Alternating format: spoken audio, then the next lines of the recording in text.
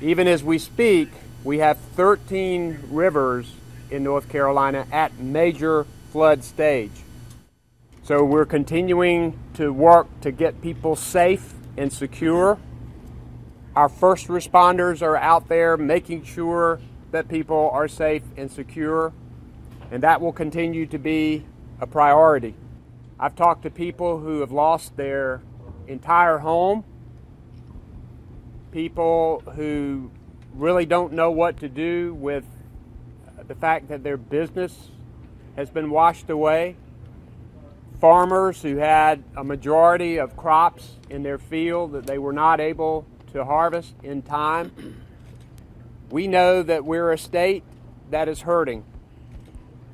But one thing I know is that North Carolinians are strong. We have about 7,800 people now in those shelters.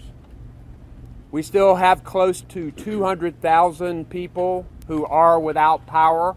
We are conducting widespread still search and rescue operations in southeastern North Carolina and as well as on up the coast.